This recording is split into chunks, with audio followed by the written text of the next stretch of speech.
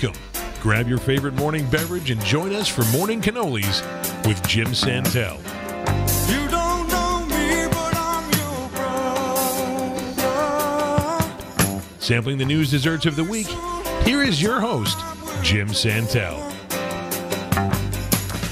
Good morning, everyone. Towns, villages, cities in Wisconsin, throughout the great Midwest, and nationwide. My name is Jim Santel. This is Morning Cannolis, and we are coming to you from the studios of WAUK Radio in downtown Waukesha, the Shaw, 540 AM, 101 FM. This is our 11th show since starting these broadcasts in early June, and I am delighted. I'm honored that you've decided to spend some time with me this morning talking in weekend review about the important stories in law, in government, and the aspiration for justice in America. Delighted to have you with me, and delighted to spend some time this morning talking in particular about some very significant cases, some significant events in the history of America just this past week. I'm joined in the studio this morning by my colleague and my producer, Calvin, and during the course of the next 2 hours, we're going to be taking your calls coming in at 844-967-2789. That number, once again, is 844-967-2789. We have an ambitious but achievable syllabus for you this morning, as we always do. A special program this morning, again, premised upon two significant events this past year in connection with the release of documents coming out of the Department of Justice in Washington, D.C., as directed by courts of the federal government. We'll talk about that more in just a moment or so. We're going to be spending most of our time today focusing on what those two documents mean, what their import is, and at the end of our second hour today, I'm going to spend some time with you talking about the reasons why these events of this past week are very important, the conclusions we draw from these particular documents, even after we spend some time in the next 2 hours talking about their content, their import, why they're right, why they're wrong, and the things that as all Americans we should understand about these two important releases this past week. Before we get to all of that, I want to spend some time commending once again my lead-in colleague, Don Brown, who does This Week in Waukesha so very well. Once again this morning, coming to you from the farmers market right down the street here in Waukesha. Beautiful sunny morning, a Saturday morning here in Waukesha. Don was my invited guest to be here this morning, and because of the importance of the matters we're going to be talking about, these two issued documents, I've asked Don to come back next week, Saturday, September 3rd, when we can spend a lot of time talking about issues here in Waukesha, in Wisconsin, again, throughout our nation, so we've got enough time to engage in the kind of banter and discussion that Don is so very good at. We started that last week on his show, promised he'd be back here this weekend. Unfortunately, because of the content of today's show, anticipating your phone calls and also lots of things to talk about, I've asked Don to come in next week as opposed to this week, and we'll very much look forward to that, as we will to his broadcast next Friday and then again next Saturday from the farmers market here in Waukesha. As always, this is a review of the important stories in law, in government, and aspiration for justice in America. We begin this morning, as always, talking about things in history, things that happened on August 27th in the history of our world and the history of our nation. This is the 239th day of the year of 2022. There are 126 days remaining on your calendar. Eight very significant things in the history of our lives and the lives of people who preceded us that happened on August 27th in the history of our world and in our nation. In 1859, in this country, in a place called Titusville, Pennsylvania, the first time that petroleum was discovered under the ground, and that produced the world's first commercially successful oil well in 1859. We know how significant that was, not only in connection with motor vehicles, but many other things coming out of the commercial sale and development of oil products. We know that remains a highly relevant issue. Even as this past week, California California announced that in just a few short years, it's going to prohibit the sale of gasoline-powered cars in that state. But 1859, petroleum discovered in the ground for the first time in Titusville, and the world's first commercially successful oil well at that time. 1908, a few years later, Lyndon Baines Johnson, who would go on to be the 36th president of the United States of America, was born. He was born on this day in 1908. Another significant connection to recent events, he died on January 22nd of 1973 at the very young age of 65. That was the same day that the United States Supreme Court issued its decision, now overturned in Roe versus Wade. But in 1908, on August 27th, Lyndon Baines Johnson, the 36th president, also the president who signed major civil rights legislation in the history of our nation, born on this day in 1908. 1928, a couple of decades later, the Kellogg-Briand Pact. The Kellogg-Briand Pact. What did that say? Well, it was a work put together by the Secretary of State of the United States Department of the State and of our nation, and the Foreign Minister of France, a fellow named Aristide Briand. Frank Kellogg got together and put together a pact, a document that did what? It supposedly intended to, good intentions, to outlaw war after World War I. It was signed initially by 15 countries, including Germany and France and the United States. Eventually, 61 nations signed off on it. The intention to prohibit war on the face of this planet. As we know, a wonderful aspiration, plainly an aspiration not realized, as just a few years later, World War II breaks out, and we know about the history of the 20th century and the 21st century involving wars across our nation, including those that continue to this very day. Other events in the life and livelihood of our time. 1962 was the day that the Mariner 2 unmanned space mission was launched to Venus. Venus, again, recently in the news because many scientists are looking to Venus to re-examine whether there's a possibility of life out there on that second planet. But Mariner 2 in 1962 launched to the Venus planet.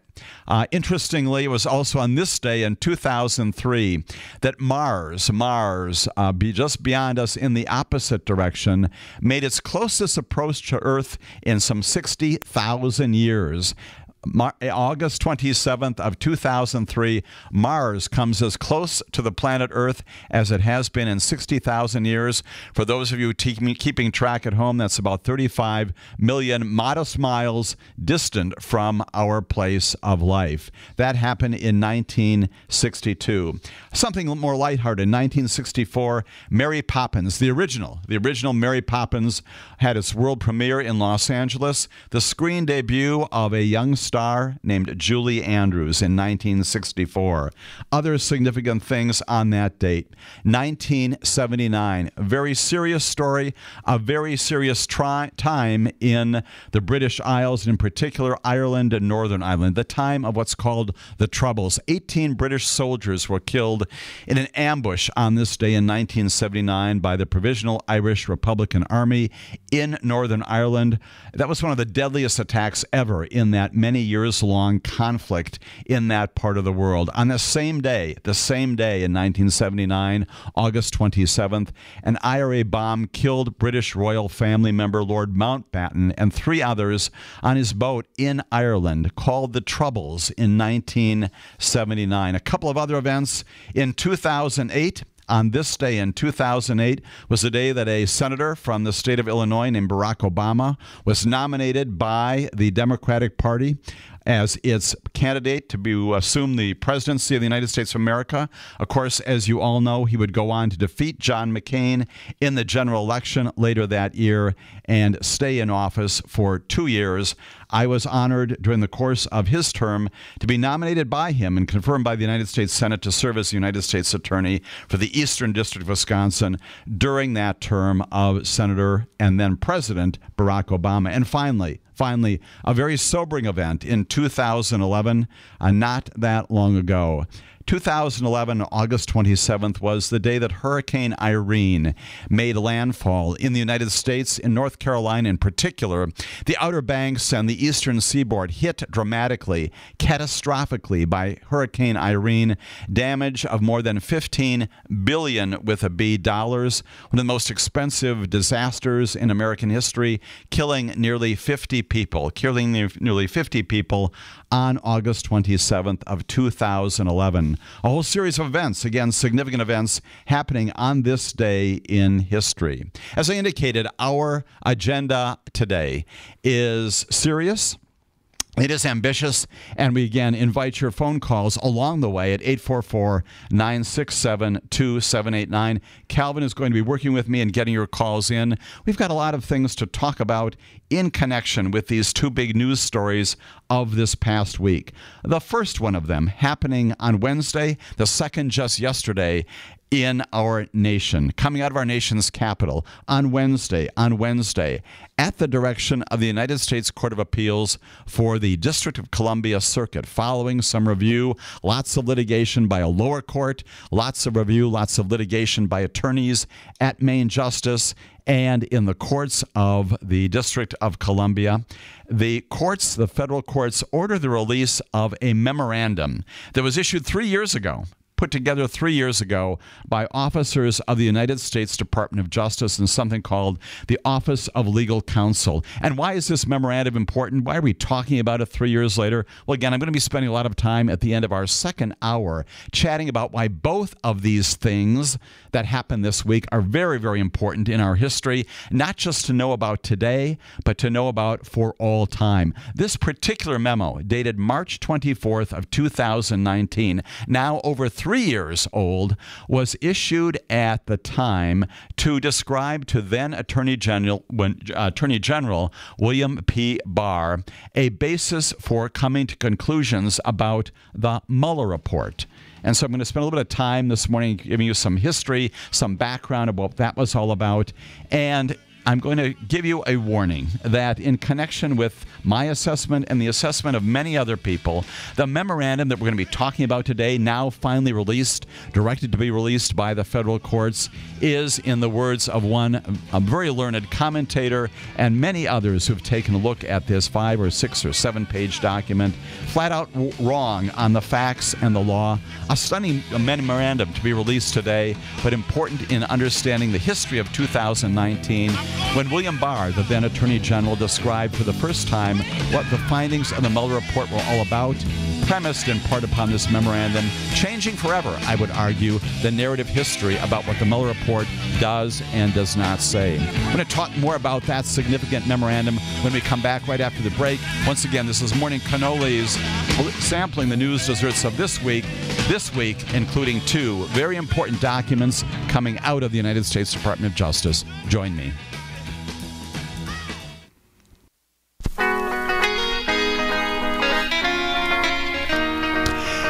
And we're back. This is Morning Cannolis. We're talking this morning about 2 very important documents released this past week on Wednesday and again just yesterday on Friday by the United States Department of Justice with the authorization and the direction of federal courts in the United States of America.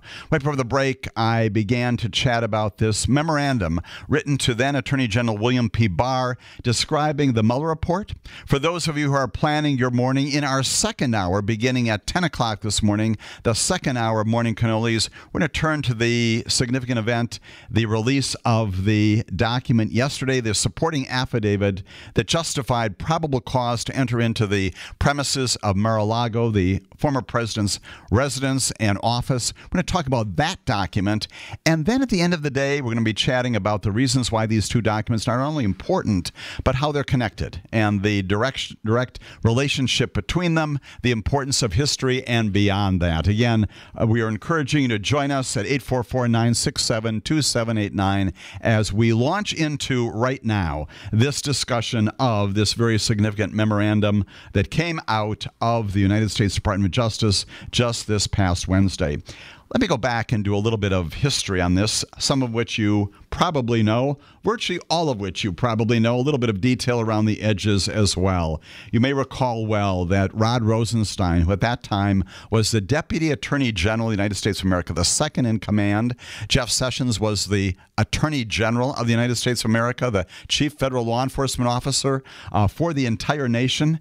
At that time, there had been sufficient reason inside the Federal Bureau of Investigation to be concerned about whether or not there was Russian involvement in the 2016 election. Recall that well. And as a result of that, Rod Rosenstein, again in his position as the Deputy Attorney General, decided to commission a report, an investigation leading up to a report, determining whether or not there was indeed some connection between Russia's involvement in our election, the results of it, were they meddling, were they involved in some way, and that's what gave rise ultimately, I'm skipping over a fair amount of significant information here, ultimately to the appointment of a fellow named Robert Mueller. Robert Mueller, M-U-E-L-L-E-R. Mr. Mueller had previously served as the Deputy Attorney General. He was a United States Attorney in San Francisco for many years. He was the Director of the FBI prior to that time, and he was pulled out of retirement to determine whether or not, again, there was this connection between the Russian involvement in our nation through social media, through various companies, other things, and the 2016 election, commissioned once again by the Deputy Attorney General Rod Rosenstein. And in the wake of a years-long investigation, most of which, virtually all of which, was not in the public domain appropriately, Bob Mueller issued a report. It's nearly 500 pages long. It's a lot to consume. And it is, as I've often said on this wonderful radio station, it is in many ways a prosecution memorandum. It's a description not only of what he found, but also about the bases upon which a prosecuting authority or on Capitol Hill, an impeaching authority could bring a case against the former president for obstruction of justice. Before even getting to that, however, Robert Mueller divided his report into two major sections. The first one focusing upon his principal assignment from Rod Rosenstein. That first portion of the report determining in the end that while there was parallelism, there was a certain amount of symmetry. There seemed to be not direct connections, but an awful lot of awareness of each other. The Russian entities that were the focus of the Mueller investigation and the Trump campaign did not, in fact, conspire. No reason to believe, based upon what Mueller put together, no reason to believe that there was a formal conspiracy and agreement between them to undermine the election. And that's a significant finding. And that's exactly what the report said in the first 200 or so pages of it. There was an awful lot of discussion at the time about this word collusion. Robert Mueller went to great length to explain rightly, accurately, that collusion is not a term of legal art, that rather the question is whether or not there was a conspiracy. And again, he found there was no factual basis, there was no legal basis to conclude that the Trump administration had indeed conspired with Russia in its individual capacities or generally to undermine, to affect the 2016 election. That's the first portion of the Mueller report. The reason why the events of this past week are so important is because we focus then upon the second, also 200 pages of materials in the Mueller report. And what did Bob Mueller go on to do?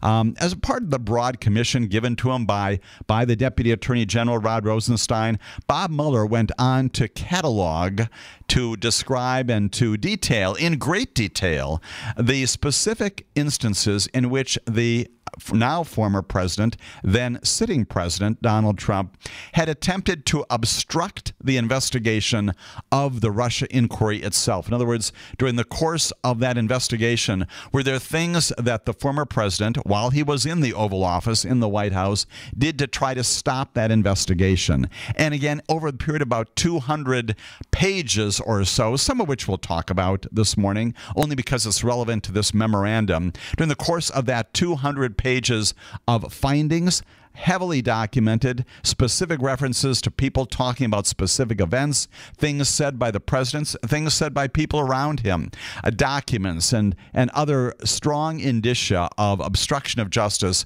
Bob Mueller identifies 10 10 particular instances in which a prosecutor or an impeaching authority might find that there was obstruction. And he releases this report, and he says significantly that the reason why he is not and cannot recommend a prosecution of the president based upon what he's identified as 10 of these instances of obstruction is that there exists, as we have talked about in great detail, a memorandum inside the Department of Justice that prohibits the prosecution of a sitting president for crimes. It is not a statute. It's not a constitutional mandate, but it's been around for about 20 years in the wake of Watergate and other events in American history. An office called the Office of Legal Counsel, once again coming back to the issues of just this week, issued this memorandum saying, you know what, you can't prosecute, or you should not prosecute, a sitting president. And so Bob Mueller said, you know what, I can't do it based upon what I've found. And an awful lot of people, including me, believe that what Bob Mueller did instead was to author a report to be presented to the Congress to determine whether or not it should impeach on events that the Department of Justice could not prosecute on. We know the history there, which is that there was not a choice to impeach on these issues. Nonetheless, a compelling report about obstruction of justice. And along the way, prior to the release of that report, and this gets us to the specific memorandum of this past week, Bill Barr, before the public announcement of it, came forward and did a couple of things. He issued a letter, a 4-page letter to Congress, and then talked publicly to the American population about what it said. Right after the break, we're going to tell you more about what he said at the time and the basis for that report to America, to Congress, from this memorandum. Join us right after the break as we get into the meat, the heart of this memorandum of this past week.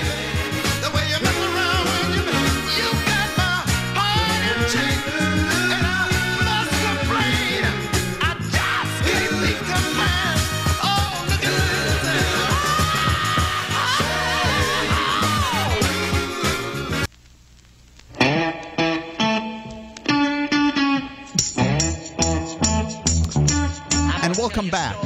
Good morning. Once again, this is Jim Santel reviewing with you this morning the events leading up to the announcement by the former Attorney General William Barr about what was and was not in the Mueller report, this compendium, this 500-page document issued by Special Counsel Robert Mueller, the former director of the FBI, former U.S. attorney, making findings about what happened in connection with the Russia involvement, if any, with the 2016 election. We know there was a lot, but not in particular relationship with the Trump administration, and more importantly, focusing upon obstruction of justice. Robert Mueller, as I said before the break, identified 10, probably 6 to 8 of these prosecutable instances where the former president engaged in conduct in the nature of obstruction of justice. And so this report gets delivered to the Attorney General way back on March 22nd of 2019. It is not yet released into the public domain. And 2 days later, on March 24th,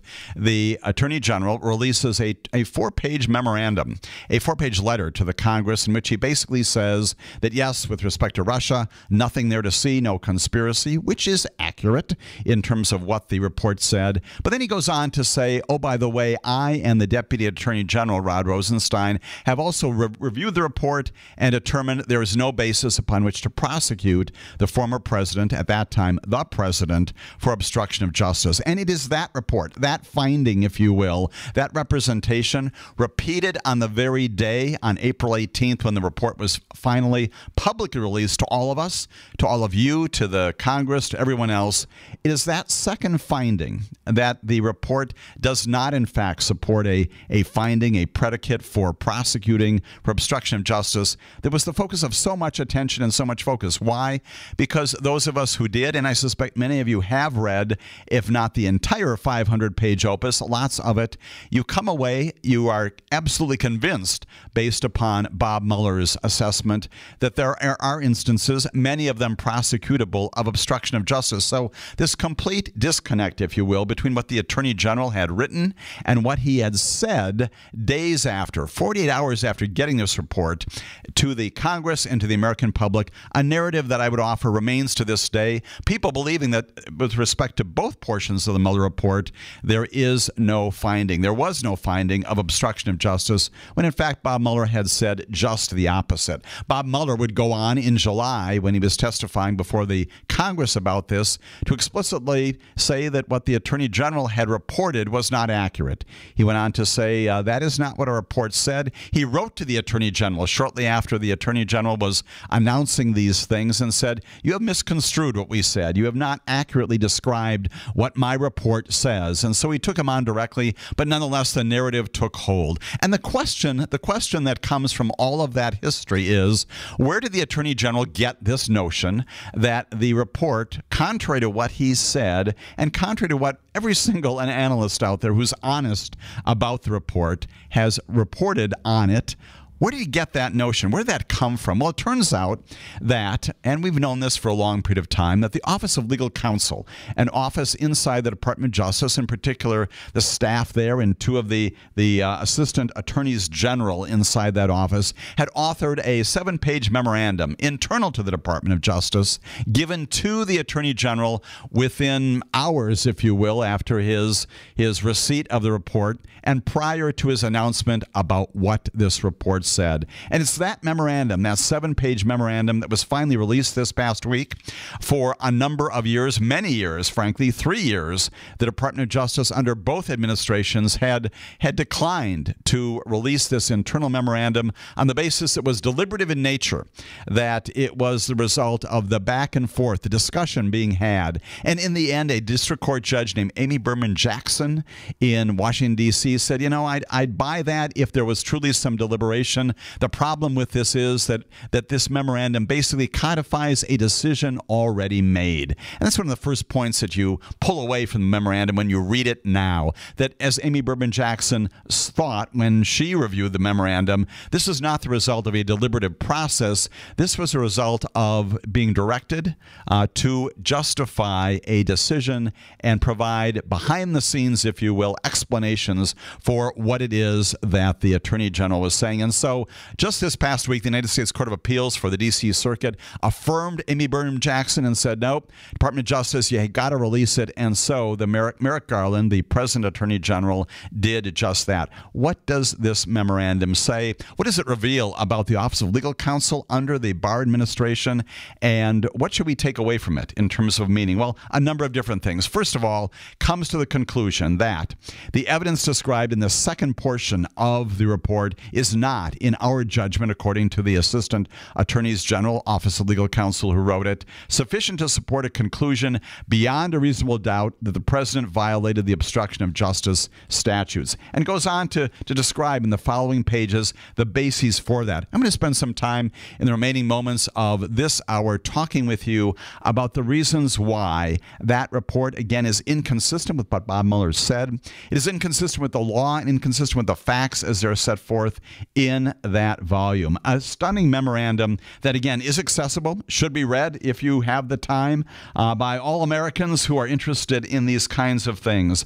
Along the way, the authors of the memorandum said, you know, even though the special counsel himself chose not to make a specific prosecution decision here, we're going to do that. And so recommended, and the Attorney General did choose not to prosecute at all.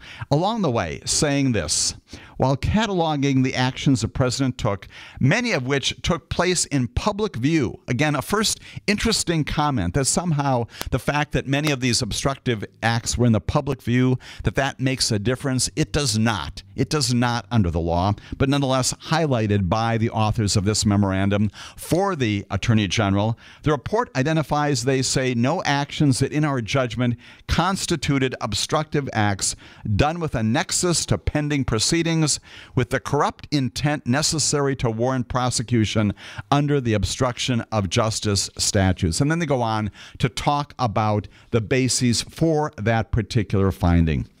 let me identify 2 or 3 of the fundamental errors in law that many people have identified in this memorandum. Shocking, stunning, surprising, coming out of the Office of Legal Counsel, which is supposed to be this office inside the Department of Justice that provides information, candid information, direct information to the Attorney General so that he or she can make appropriate decisions about policy and prosecution. Listen to what the folks who wrote this memorandum say. They first of all begin by saying that there's no precedent for this, that there's nothing that we can identify in the law, in the past history of cases that would support this kind of prosecution. They cite a couple of cases, but indeed along the way they fail to acknowledge that there are all kinds of justifications for precedents that would support prosecutions for this kind of thing.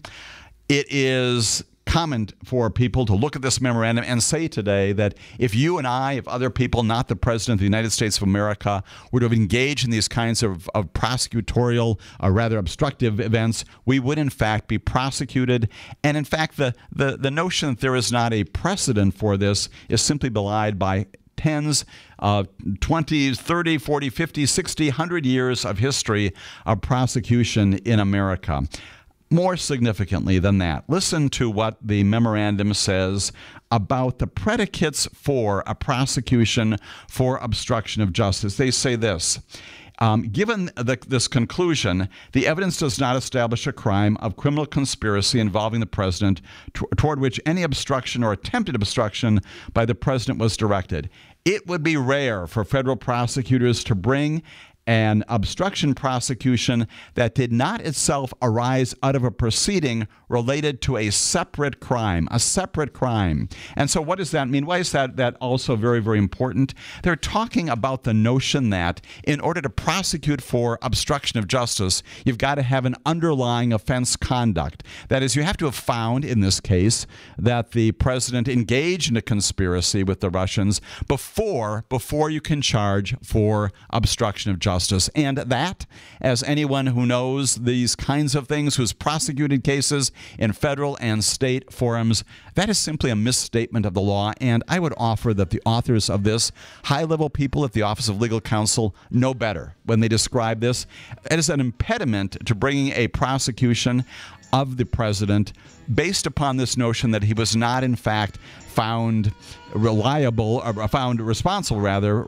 responsible for the events itself related to Russia. That is the first of several problems with this memorandum.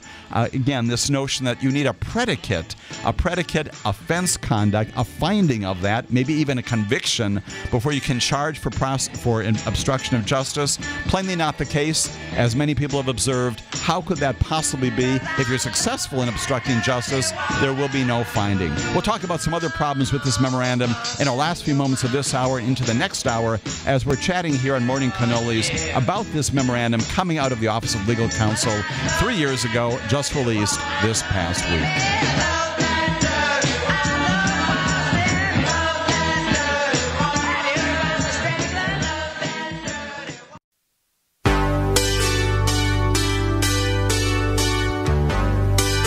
Once again, talking with you, involving you, if you wanted to call in at 844-967-2789 about the significant problems with this memorandum issued 3 years ago, just about in the spring of 2019, suggesting that there was nothing in the Mueller report in the nature of obstruction of justice that would support a prosecution of the president. The premise, the theory, the advocacy this morning, not just from me, but from many other people who looked at this memorandum, that the memorandum itself rife with problems legally and factually. Right before the break, I expressed this concern that somehow the fact that some of these events happened in the public domain made a difference. They do not. That there was no precedent for this, according to the memorandum, also not true. An awful lot of precedent out there for prosecuting someone who is engaged in this kind of obstructive conduct. And then talking specifically about this notion that in order to prosecute anyone for an obstructive event, you need to have an underlying crime that has been known, been identified, perhaps even beyond beyond a reasonable doubt. Again, simply a misstatement of the law, contrary to policy, contrary to practice, contrary to common sense. Another problem with the memorandum as it's set forth, as we've now received it this past week, discussion about how many of these events did not, in fact, result in anything specific, that they were attempts. They were attempts to engage in underlying obstructive acts, but they were not successful. The president directed other people to do things and explained that they should do things on his behalf. They didn't do them, and because they did not go forward, or the events themselves did not result in obstruction, that is a reason for or change in the findings of the underlying case. That is a reason for finding that the obstruction did not happen. What is the problem with that? Once again, a misunderstanding of the law, fundamental law coming out of law school, criminal prosecution, that attempt in and of itself is a crime. You do not have to consummate, you don't have to achieve the crime itself, whatever that might be, and it is simply a misstatement of law in this memorandum by these folks in the Office of Special Counsel that in order for the former president to have been prosecuted, they had to have been successful in undermining the underlying investigation. Not true. An attempt is significant. An attempt is a crime in and of itself. And then there's also some additional language that is concerning. Discussion about how the president's conduct here was not motivated by any ill intent, by any mal purpose, but rather was simply the product of some political interest. To avoid personal embarrassment, as the report says, personal embarrassment, public focus. And that if that is the case, that because personal embarrassment and political concerns are the motivation for your engaging in conduct, there can be no prosecution for obstruction of justice. Once again, a fundamental misunderstanding, a conflation, if you will, of motive and intent. You can have many motives that could be well-intended. Politics could be one of them. Avoiding personal embarrassment could be another. But you can still have the intent, therefore, to violate the law. That is a fundamental principle. First year, second year law school, prosecutors around the country know that well. The mere fact that there may be a motive premised upon politics, or as the memorandum says, the president concerned about the cloud on his early administration time at that period of time, this is early 2017, that's his motive, and for that reason, the intent could not possibly support a prosecution for obstruction of justice. Today, I will offer to you, as I have with respect to these other points, that is simply a misstatement of law. And the assistant attorneys general, even as they are writing this memorandum, have to know it.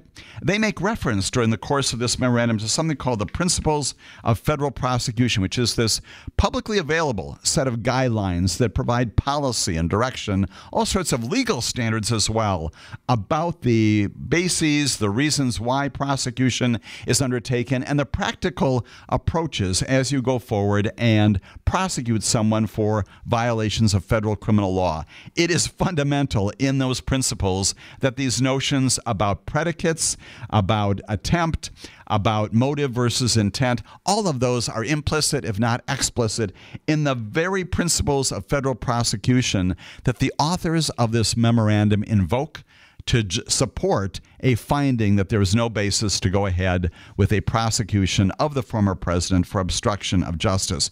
Huge problems with this memorandum called to the attention of Americans generally in the past 3 days as this has broken loose.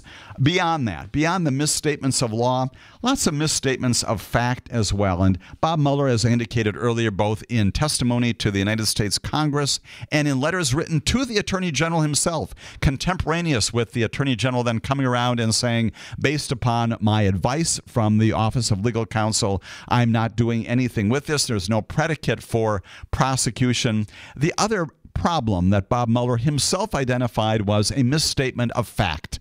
And indeed, the memorandum spends a lot of time talking about some of these specific events, including, for example, the president's directing Don McGahn at the time to author some made-up reports about whether or not the president had directed the firing of the FBI director, asking the Don McGahn to deny newspaper reports that the president had directed him to fire special counsel in particular, making up reports about those kinds of things. And because of the focus of that, among 8 or 9 other instances, the authors of this memorandum, this internal document to the Attorney General at that time, find that indeed there was nothing wrong there, that the events as properly interpreted cast significant doubt on whether or not, as they say, the president actually sought to induce Don McGahn to lie.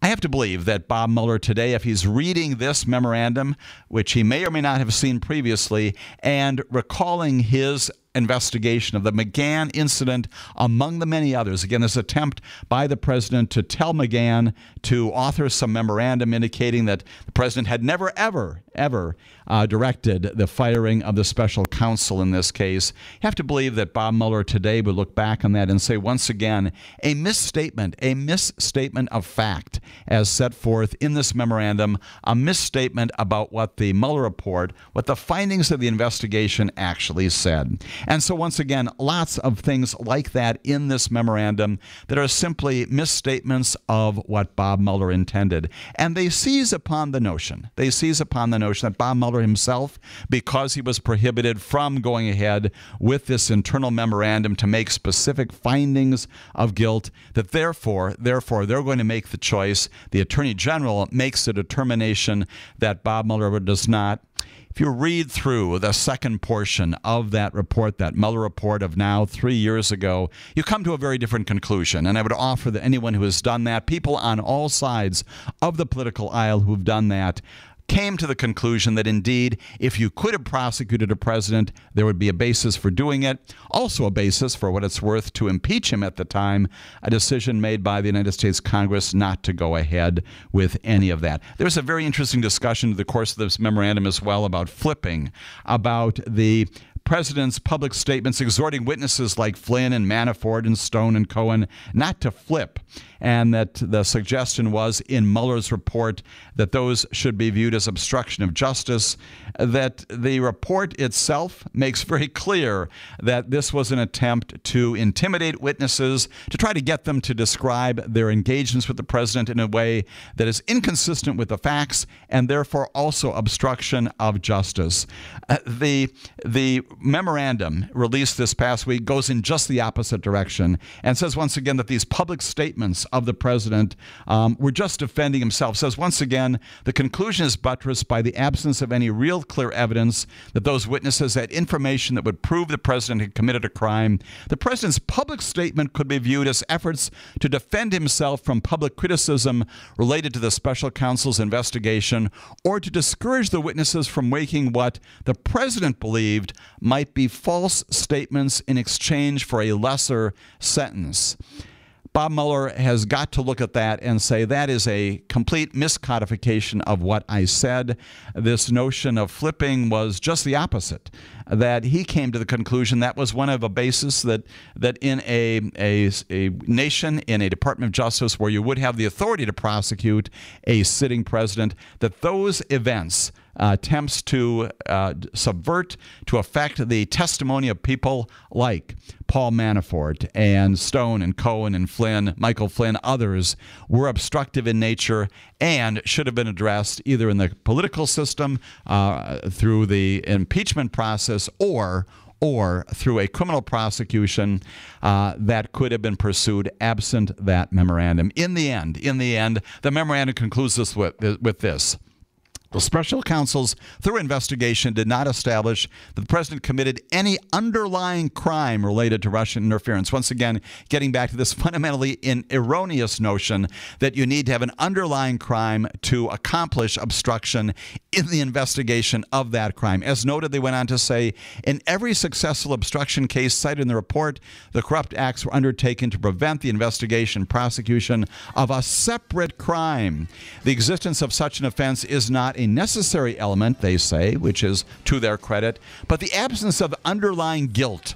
No underlying guilt here, they say, is relevant and powerful evidence in assessing whether otherwise innocent actions were undertaken with a corrupt motive. Novel obstruction theories, they describe this as no, just the opposite. In Bob Mueller's report, fundamental statements about the law and the facts undermined and discredited by nothing in this memorandum released this past week.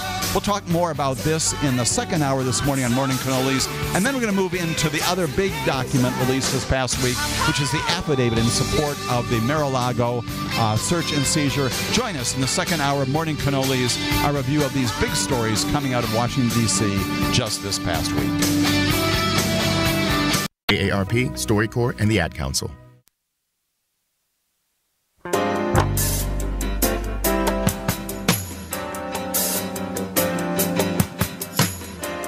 Welcome.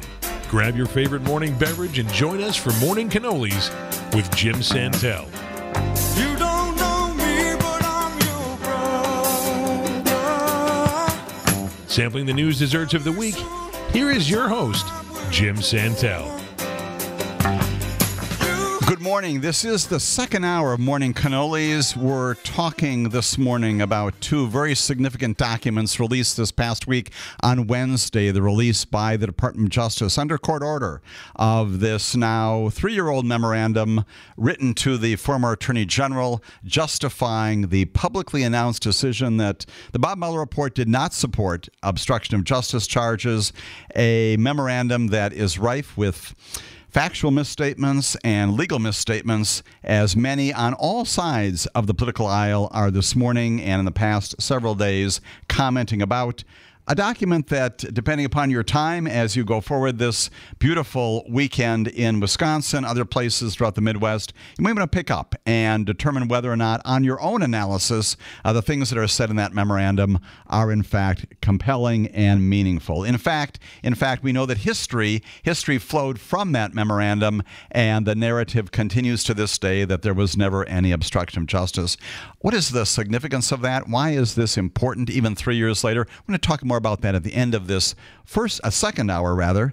But at this time, we'll simply say that the Office of Legal Counsel, as I hinted at during the course of our first hour together, is an entity of the Department of Justice that is intended to be the straight shooters, the people who provide the Attorney General, he or she, with information and insight and direction, and legal counsel, thus its name, about things that he or she may be proposing. And this is truly an office that should be speaking truth to power. It is troubling at a minimum, that a memorandum inside the Department of Justice, and that's where the Office of Legal Counsel is, responsible to the Attorney General, should author such a document that, again, full of legal misstatements of the law and factual misconstructions of the report itself. We'll talk more about the connection between that and then the other big news of this past week, which we're going to get to in this hour, related to the release of the affidavit in support of the search of the Mar-a-Lago residence in early August of this year as well. Not in 2019, but just a few weeks ago. I should mention as well that next week, once again, we're going to be back here again between 9 and 11 with more stories about law and government, the aspiration of justice, and going to very much welcome my friend and colleague Don Brown, who, as you know, does This Week in Waukesha so very well this morning again from the farmers market. Also does these terrific broadcasts of Friday Night Football right here in Waukesha.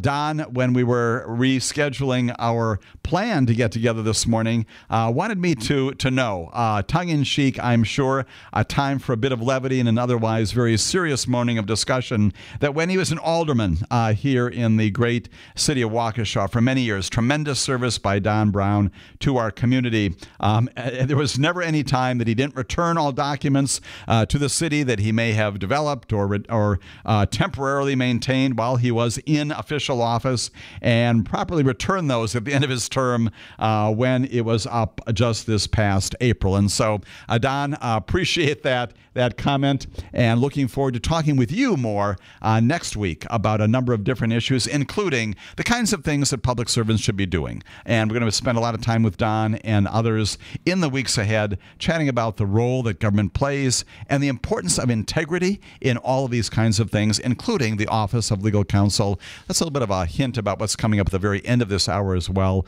The conclusions that we draw from these documents of this past week. Wednesday, the release of this memorandum going back to 2019, and then just yesterday, the release of this 40-page document that is the support describing the probable cause to enter into the personal residence and perhaps office as well of the former president in Mar-a-Lago in Florida. We talked last week before this memorandum, this supporting affidavit came out, before it was released by the magistrate judge, again, upon the concurrence of the Attorney General. We talked about where our search warrant comes from, a little bit of recitation of that once again. Search warrant, not a predicate for anything beyond searching. This is not a charging document. No one has been charged with any events related to the retention or destruction or even maintenance of documents here in Mar-a-Lago.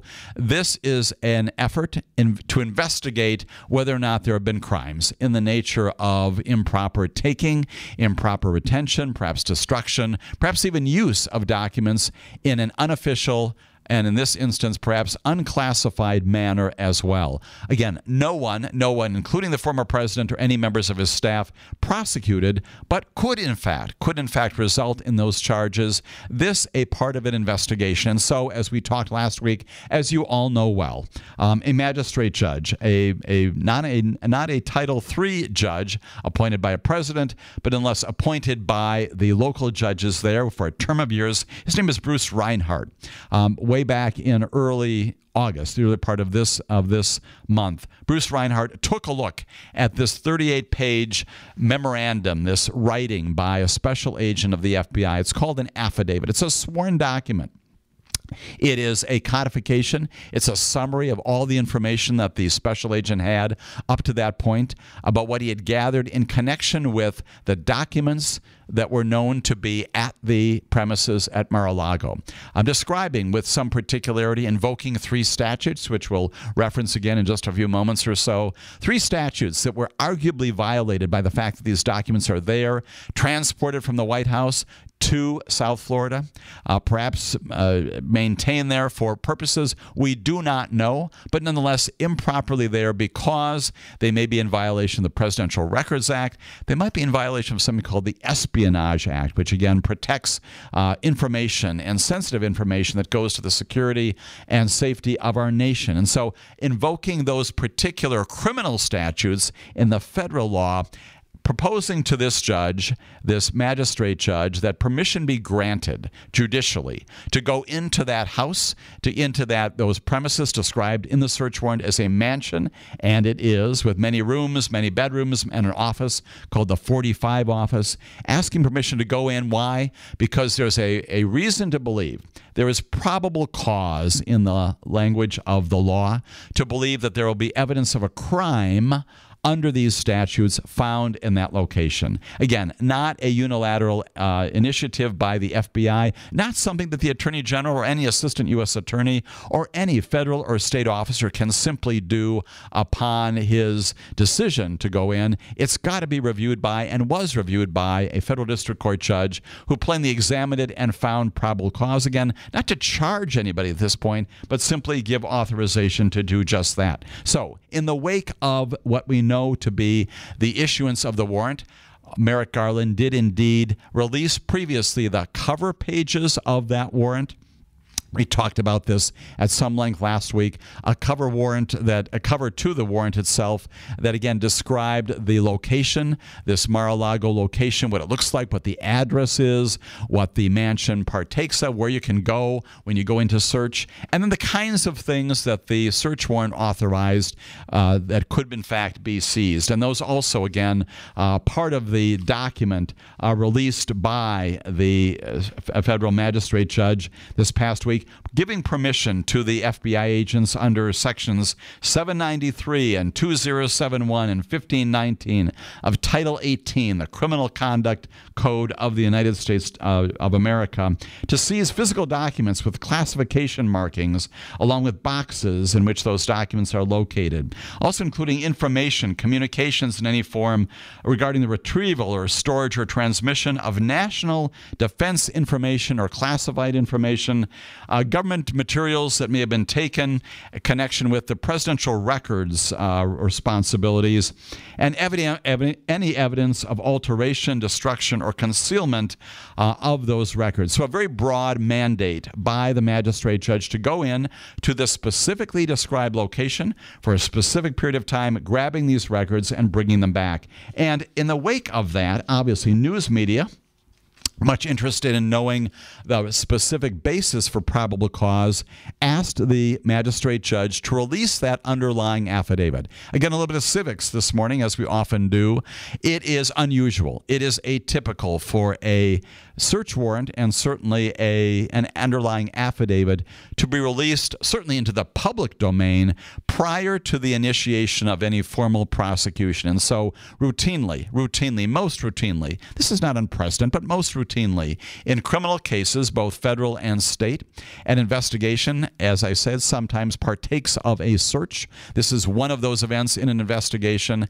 And the mechanism for challenging it, for challenging whether or not this search should have happened, whether there was probable cause, follows the actual charging of an individual or a corporation for violations of the federal law. So routinely, investigation happens, might include a search, seizure of documents. The analysis of those could lead up to a grand jury indictment under the Fifth Amendment to the Constitution, a return of charges against a person, and then after those charges are issued, the government produces discovery, which would be the results of a search of this sort.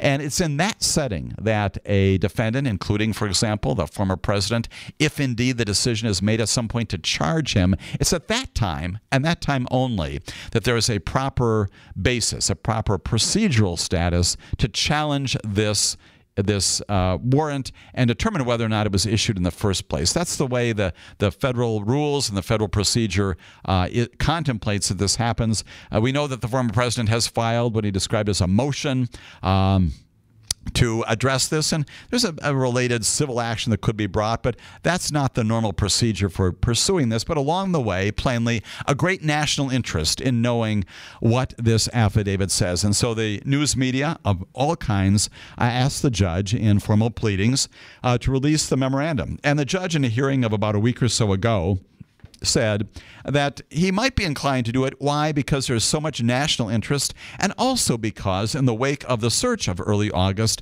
an awful lot of misinformation out there, a lot of misunderstanding about how this works and what some of the predicates for it were. Just this notion that this was not the FBI simply going in unilaterally. There was a finding of probable cause, and so the magistrate judge, almost certainly in his oral statements and other things, indicating he wants to release something. And so he told the Department of Justice to go back and look at this 38-page non-public document and see if there are things that could be released to the public without compromising the investigation itself. And the Attorney General took that homework seriously, went back, and just a couple of days ago gave the magistrate judge a redacted version that the department said they could live with. And surprisingly, the magistrate judge turned right around and at about noontime yesterday directed that the Department of Justice release that affidavit. That's the subject of the remainder of our discussion here this morning on Morning Cannolis, and also inviting your calls, your questions, calling in at 844-967-2789 as we discuss the content of this affidavit in support of the search at Mar-a-Lago. Continue to join with us, have this discussion, and be with us this morning as we talk about this very important issue in the investigation of this.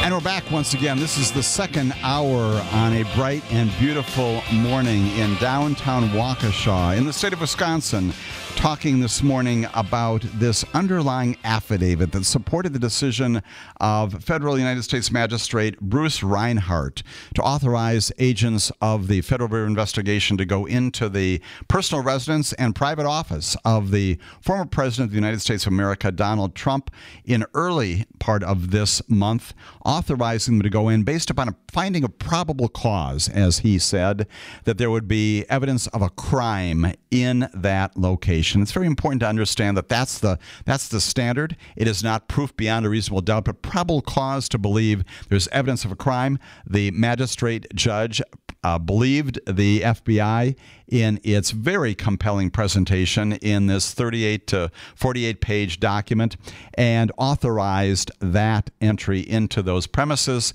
and the seizure of documents earlier this month. A couple of things about this affidavit it's important to know as we talk through it in the remaining time that we have together this morning, chatting about the underlying predicates for this search and seizure. One is, yes, it's about 38, 48 pages, as you know well, great portions of it redacted, meaning there is black on virtually every page, almost every page of the affidavit that was publicly released. Why did that happen? Well, there's also a memorandum attached to the materials released along with the affidavit in which the Department of Justice describes its concerns about releasing more than that. Concerns about the witnesses were plainly identified during the course of this writing. Concerns about the future of the investigation, giving a roadmap to the world, including the potential targets for it. Concerns about privacy interests.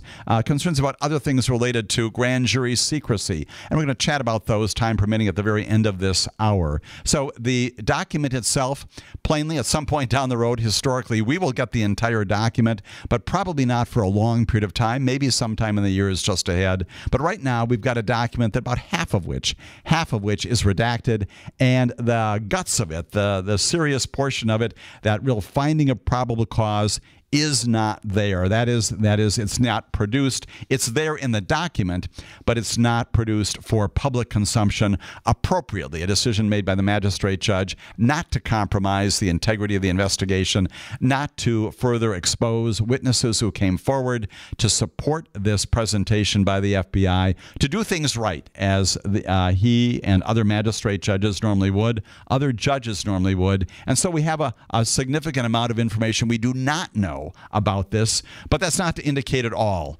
as some had indicated, that there is not probable cause, simply that this again would be in a very appropriate way to proceed in this already atypical situation where you're releasing an affidavit prior to the charging of any particular individual. So what does the, say half or so of the affidavit that we do have in front of us, what does it tell us about this investigation and in particular this search of the Mar-a-Lago president? Well, we know that a lot of this comes from the United States National Archives and Records Administration. Basically, the National Archives, lots of references to NARA, and that's the acronym, the National Archives and Records Administration.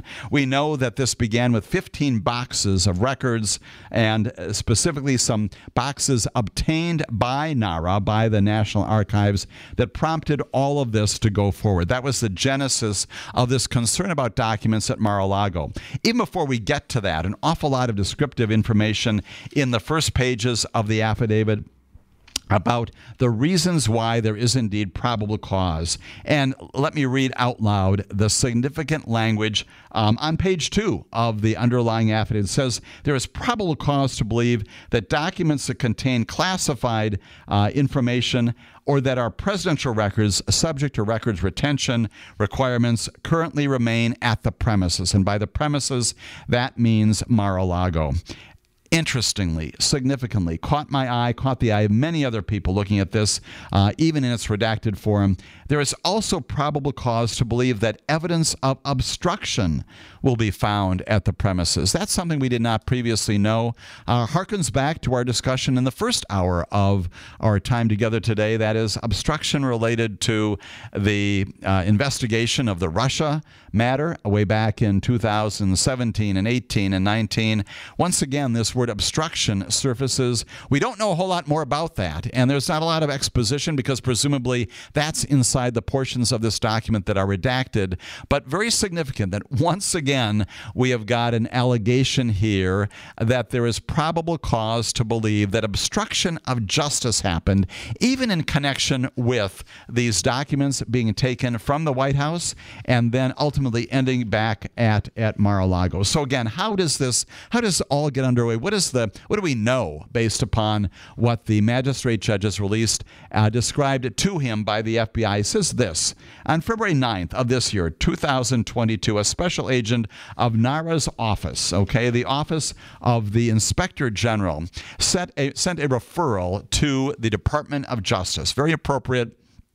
Department of Justice, of course, being the entity that prosecutes crimes identified by citizens, by you and me, by entities, by corporations, by groups, but also by other agencies. So in this case, basically the National Archives, NARA says, we think there's something of a concern here based upon some work we have undertaken up to this point to try to get documents back from Mar-a-Lago that may have been taken improperly out of the White House. The affidavit, the portions of it that are not redacted, go on to say this: the referral from NARA stated that, according to NARA's White House Liaison Division Director, a preliminary review of some 15 boxes already returned by the former president to the National Archives indicated that they contained, and this is a quote, newspapers, magazines, printed news articles, photos, miscellaneous printouts, notes, presidential correspondence, personal and post-presidential records, and, quote, a lot of classified records. This, again,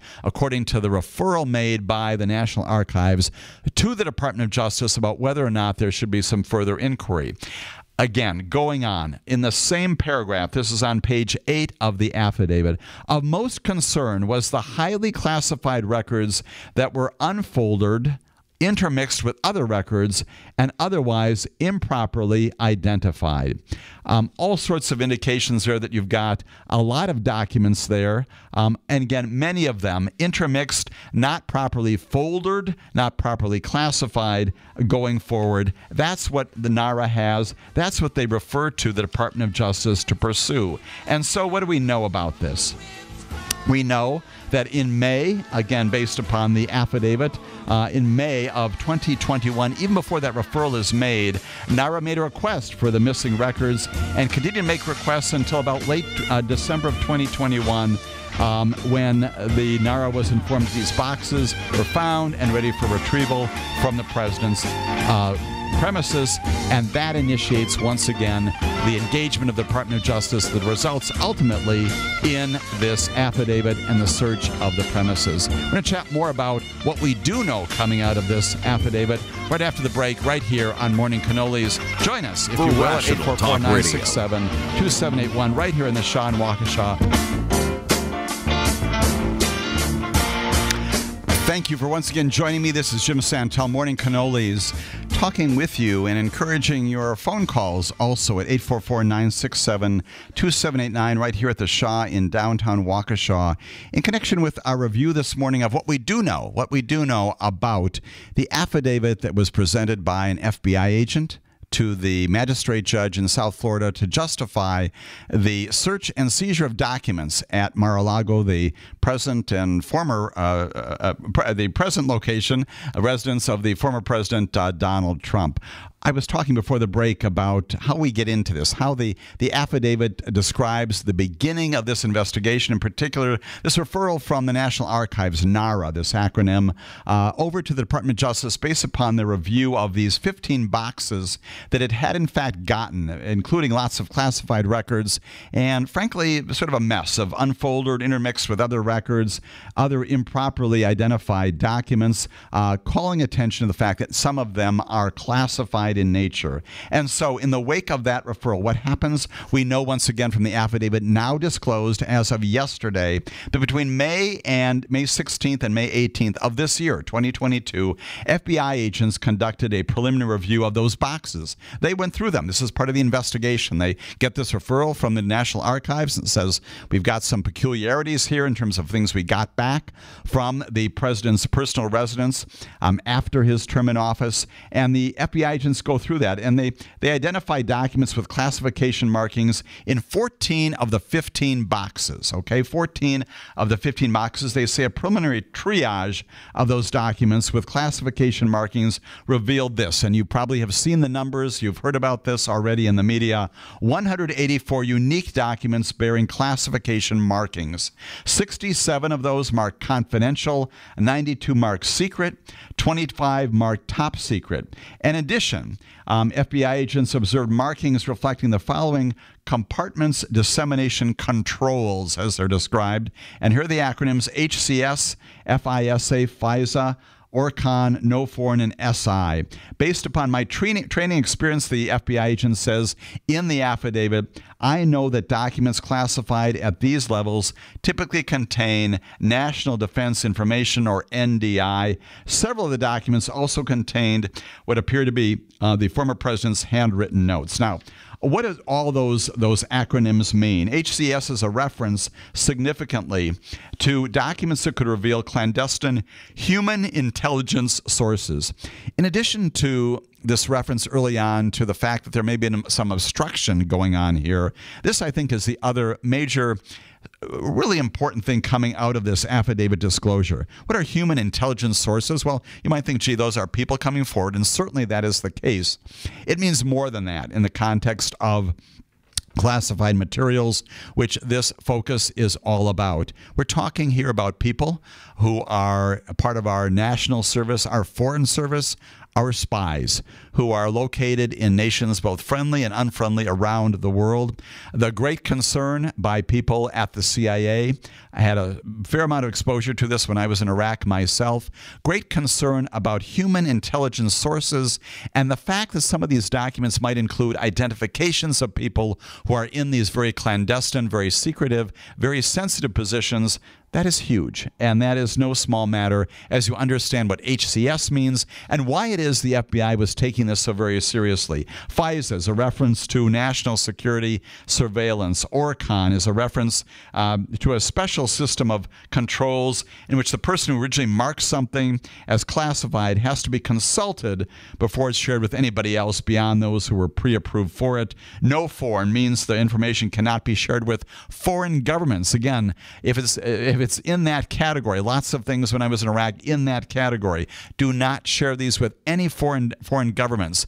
An indication that these are not simply records of speeches or random notes about appearances in the public domestic venues here in America. These are things related to our connections with and even our investigation, our clandestine investigations of foreign nations and our Secret Service, our secret agents in those entities. SI, a reference to a system for so-called sensitive compartmented information, which is an extra set of limits over and above all these other categories that's meant to protect technical and intelligence information, again, related to surveillance of foreign communications. Again, all of that. Why do I go into all that? It underscores the significance of the documents that were found in these 15 original documents. These are not, as I just indicated, simply notes, speeches given, communications about very important and perhaps also not public, but nonetheless things that did not involve foreign involvement and issues related to our national security. Basically, a clear statement in this affidavit that this is significant. This is hugely important. Human sensitivities here, human sources, human intelligence in the nature of things going on overseas. A large portion, as I indicate, a huge major core of this affidavit is redacted. And so we do not know about it. What it means is that there's an awful lot of information here supporting the notion that there is probable cause based upon the review of these 15 documents to go in to believe that there is more beyond what was simply provided in those 15 documents.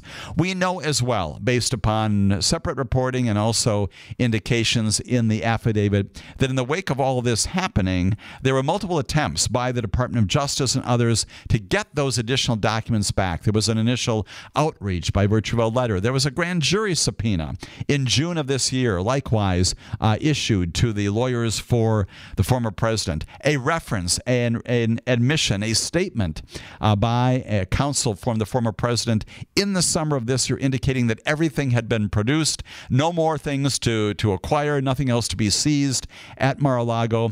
A statement, a representation plainly not true, belied by the fact that the Department of Justice went back and said, nope, there's still more information there. They again got the search warrant after increasing, if you will, the requests, the demands, going from a simple request to a grand jury subpoena, finally to a search warrant, seeking the recovery of these additional documents. Along the way, on page 22, they also note, plainly because of some surveillance, perhaps some video accounting of what's going on there, that there is in fact a concern about the maintenance and the retention of those documents at Mar-a-Lago, even as attempts to acquire them are going forward.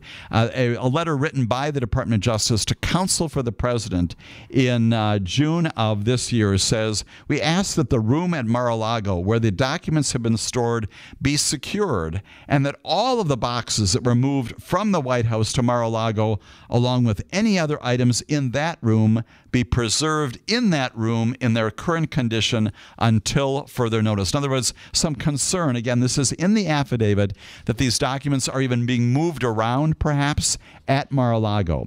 Additional long periods, long portions of the affidavit that are not disclosed in support of probable cause, ultimately coming to this finding, this recommendation, this finding based upon information deemed to be reliable, based upon witnesses, other documents, all the information assembled in this past summer. This finding on page 26, there is probable cause to believe that documents containing classified NDI, national defense information, and presidential records remain on the premises. And again, those premises, Mar-a-Lago. Again, that's the basis upon which the magistrate judge finds probable cause to go back in.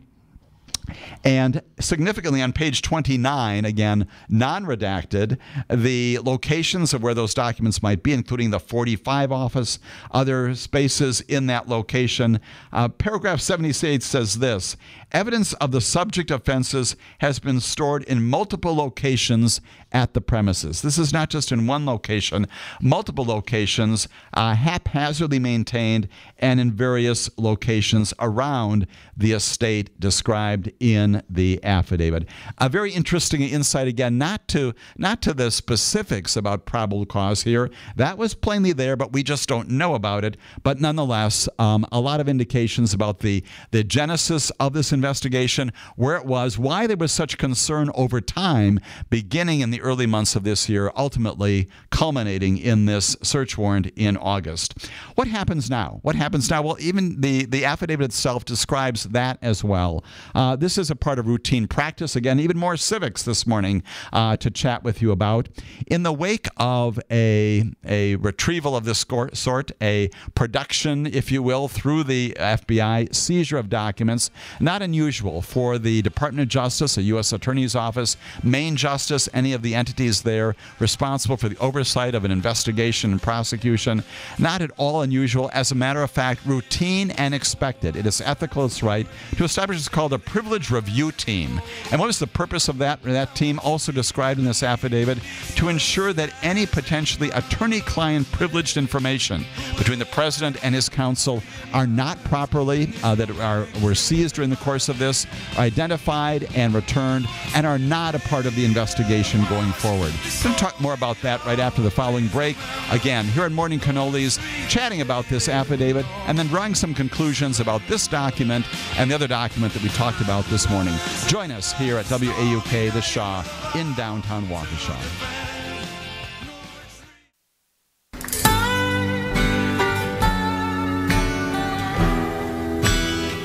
And now our last moments in this segment here in Morning Cannolis as we begin to conclude our discussion, our presentation of the content of what we know about the affidavit in support of the Mar-a-Lago search in early August. Right before the break, I was talking about this very appropriate procedure, again, described right in the context, right in the text of the memorandum itself, this affidavit, setting up this review process, this privileged review team.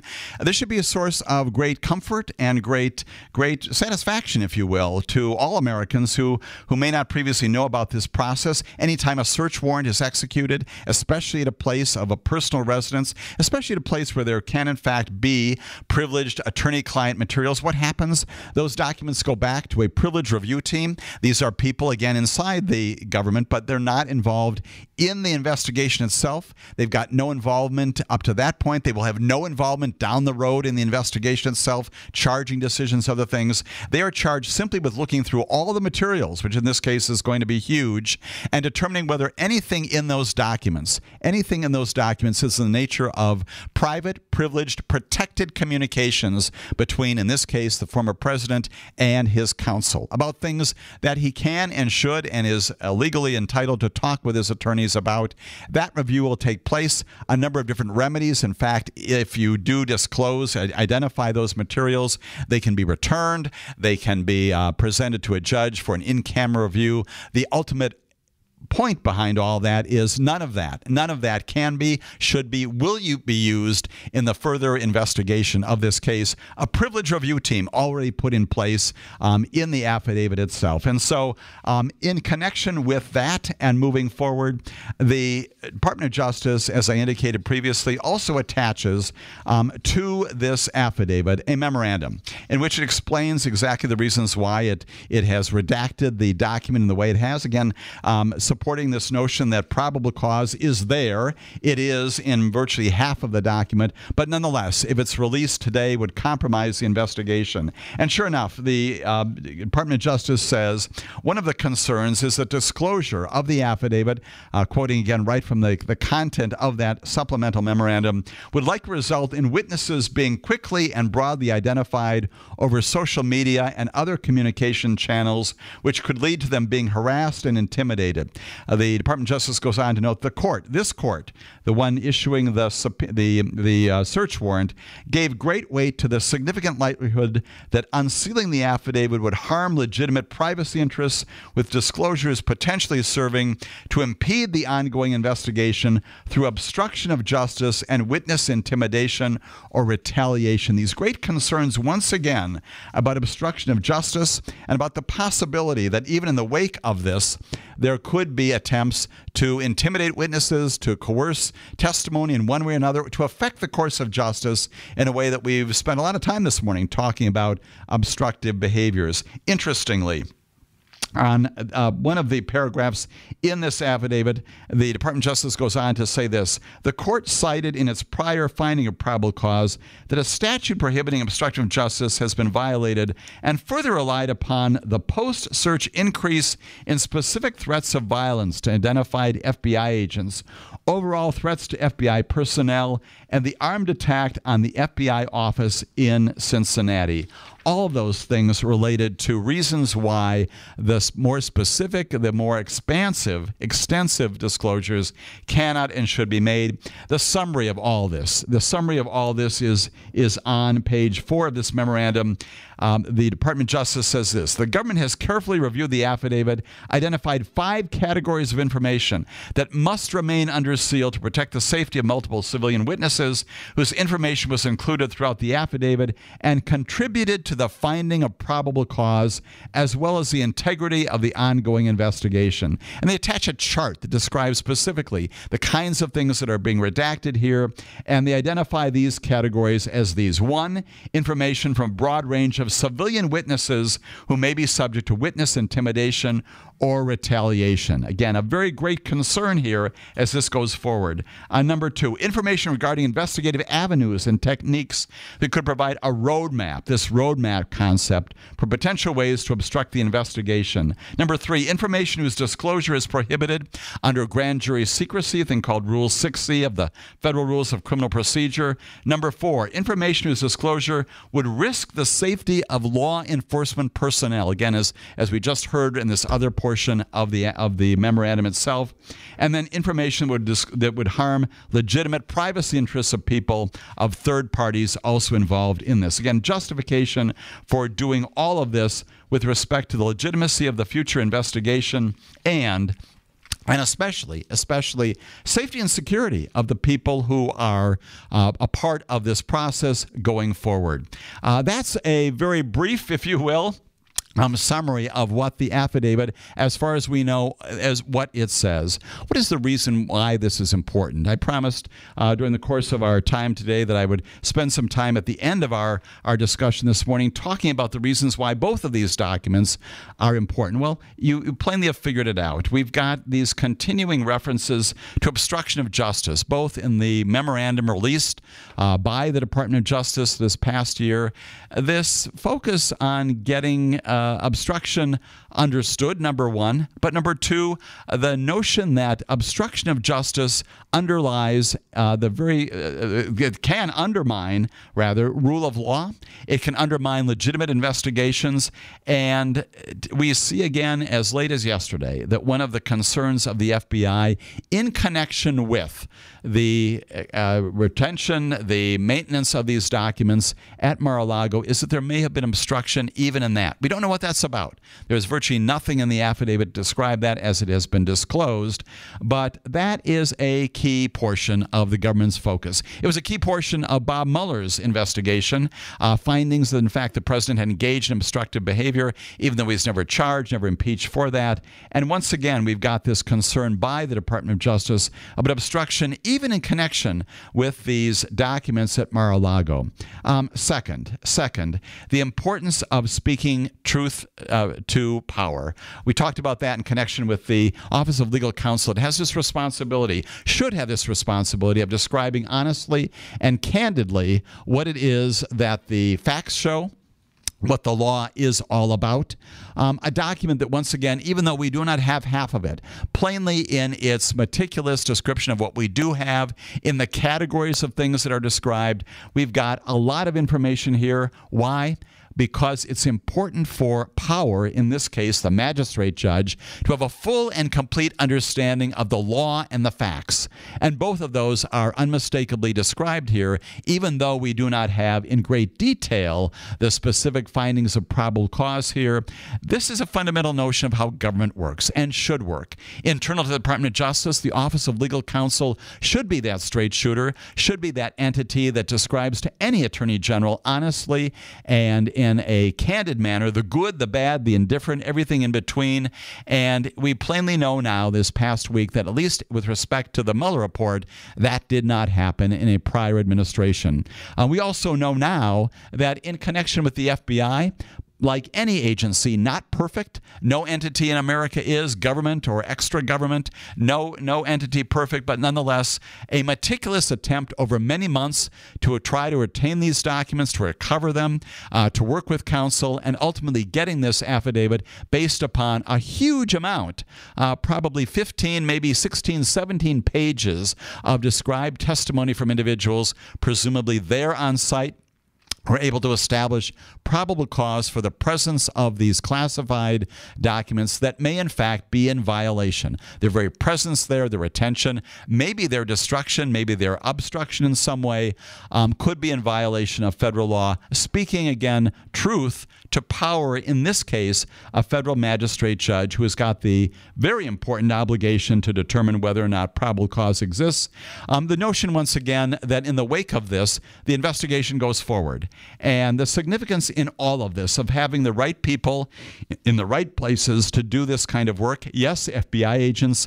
Yes, assistant U.S. attorneys. Yes, people from NARA at the National Archives who come forward initially and say, we think we've got a problem here. All these kinds of things. Why? Because ultimately, government is people. We talk a lot about the structures of government, the FBI, the Office of Legal Counsel, the Department of Justice, the Office of the Attorney General, U.S. attorneys, offices of U.S. attorneys nationwide. Ultimately, those are structures, and they are how the government is formulated and works. Ultimately, however, as you all know, government is really about people. It's about the people who inhabit those all-important positions. Where do they come from ultimately? Well, many of them are appointed. And where do those appointments come from? They come from elected officers. You get attorneys general. You get all sorts of other people from presidents who appoint a director of the FBI. The director of the FBI hires special agents. Federal district court judge identify magistrate judges who make these determinations. It all comes from voting. It all comes from Americans involved in their government to ensure that the people at these highest levels are the kinds of folks who should be there pursuing the rule of law day in and day out. We're going to continue this discussion next week, as I indicated. A special guest coming in, planned for today, but instead going to be coming in next week. Don Brown, former alderman here in Waukesha, going to come in and talk about the importance of government and the role that he played in ensuring that the right people in the right place, the right time. Don Brown, plainly one of those folks, chatting with us about the rule of law in America, law, government, the aspiration for justice, the way that works. Join us again next week, 9 to 10, 9 to 11, here on the Shaw in downtown Waukesha, 540 AM, 101 FM. Thank you so much for engaging with me this morning. We'll talk with you again, be with you again next week. Be safe. Take care. Love comes over.